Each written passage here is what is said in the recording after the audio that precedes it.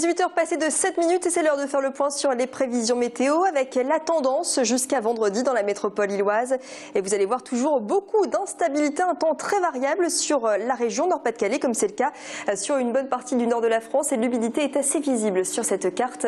Humidité présente notamment sur la métropole lilloise dans les prochaines heures, ce qui va nous donner pour la nuit prochaine un temps gris, des averses. Les températures 2 degrés pour la nuit prochaine. Demain matin, on va se réveiller avec un temps sec, des températures qui afficheront jusqu'à 5 degrés. Et puis dans le courant de la journée, les éclaircies seront de retour, certes, mais entrecoupées de passages nuageux qui apporteront des averses. Les températures demain jusqu'à 8 degrés, pas plus.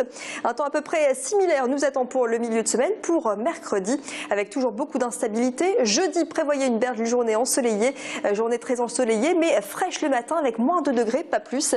Et puis mercredi, non pas mercredi, mais bien vendredi, vous retrouverez cette instabilité avec des températures qui vont grimper. On aura jusqu'à 11 degrés vendredi après-midi.